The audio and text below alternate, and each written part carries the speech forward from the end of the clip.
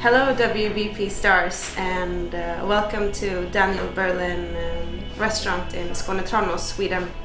My name is Rebecka Lithander, and I am one of the in-house sommeliers here at the restaurant, and I would just like to take a minute and describe a little bit about our wine philosophy here at the restaurant.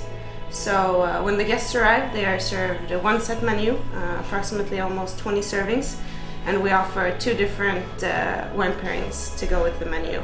So this is a little selection of some of the wines that you may run into whilst dining with us. The first wine we have here is a wine that pairs with the first two courses in the menu, and this is a Riesling from the legendary Egon Müller of Scharzhof in the Mosel. So a little bit more of a classic wine, if you will, and it's offered in a more exclusive pairing. We like to take a twist on the stand of traditions when it comes to wine, and we like to promote the natural products that keep a very high quality, because as the same philosophy that inspires Daniel also inspires us when it comes to the wine. So we keep our wines with producers that work close to their lands and in small quantities, of course. But cleanliness and high quality is two factors that really strike high for us. The second wine that we have in front of you is a wine that pairs with the second dish in the menu, and this is Chardonnay from Michelin. Once again, a little bit more of a classic wine from the Burgundy region in the village of Chesson-Montrachet, fruit from Claude Latruffière in Le Chaumet, the premier cru. So very traditional wine, high quality, small production, lutte raisonnée.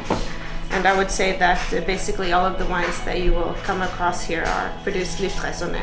Some natural, some are not, but natural wine is a term that, for me, it's not relevant. Good wine is always good wine. This is a little bit of something different. So this is Slovenian wine from Clinic Medana. It's made of the grape Riboja Jaya, and it pairs with one of our main courses right now, the turbot. And it's an orange wine, but a very elegant style of orange wine. Sees 3 years in acacia wood, so gets a long skin maceration, but is very elegant on the finish. This is possibly the creme de la creme in our wine pairing right now, and it's a Bocca from 1984. So it's a Nebbiolo-based blend from northern Piedmont from the house of Conti, and also actually pairs with the grilled turbot. So it's a little bit of an outsider to pair red wine with white fish, but when it has this amount of age, it's really, really great. And once again, Conti's worked without chemicals from the start, and this 1984 bottle is a perfect example of the age-worthiness of natural wines.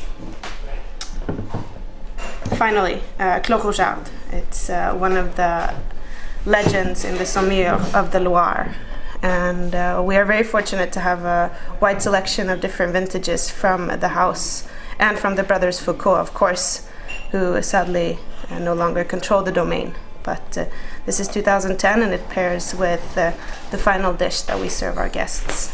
And it's 100% Cabernet Franc from older vines in the Saumur.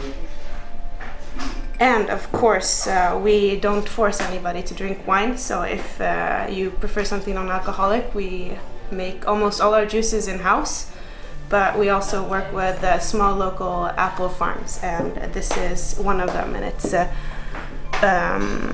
Ulla & Urban at Stenheda Musteri outside of Vik here in Österlen. Österlen is known for its apples, so it's really nice to have a lot of local possibilities just around the corner from us. So this is a little briefing of what we think is great wine, and kind of the thoughts that inspire us when we choose the wines to pair with Daniel's food. And I hope to see you guys here at the restaurant, and I hope you will enjoy our wines.